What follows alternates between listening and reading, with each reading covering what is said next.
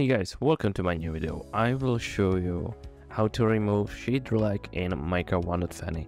So let's get right into that. So for this tutorial, make sure you have installed Optifine or Sodium and Iris shaders. It doesn't really matter, just make sure you have shaders, okay? Before we begin, let's give us more RAM.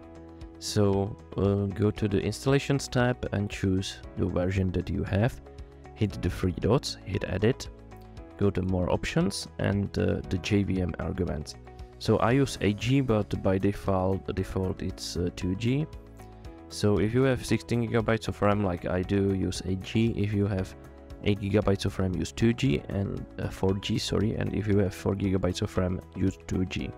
And that basically you need to use 50% capacity of your RAM, okay? So follow the rule that I have told you, hit save, and then choose 1.20, Optifine or Iris shaders, it doesn't really matter, hit apply, and sorry, that's inconvenience, and then just wait a couple of seconds until we are in the game, as you can see, and I'll show you what to do to don't have a shader lag.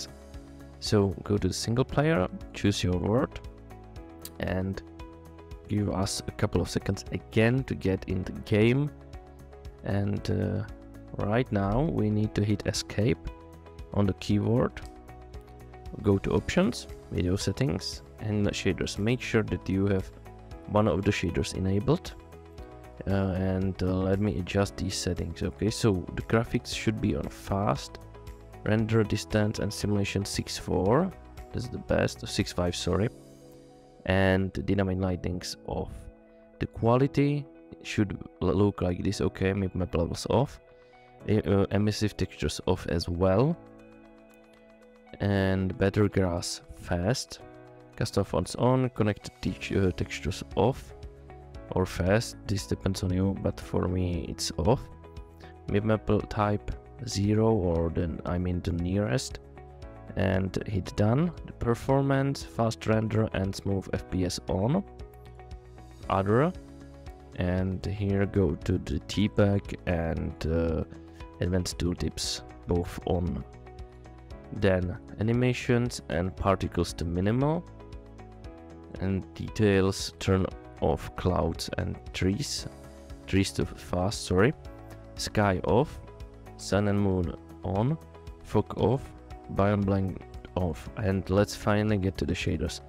So make sure you have the same settings like I do, so 1x, 1x, 1x, on off, and then you need to go to the shader options, and this depends on the shader, okay, because each shader have different settings. So if you have the profile like here, just make sure it's on low and then hit done, and that should give you an additional FPS boost, and you shouldn't have any lags in Minecraft right now while using shaders.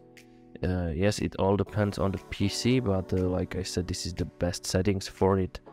And as you can see, I have the shaders, no lags, it's working pretty good, and I believe you don't have any issues as well.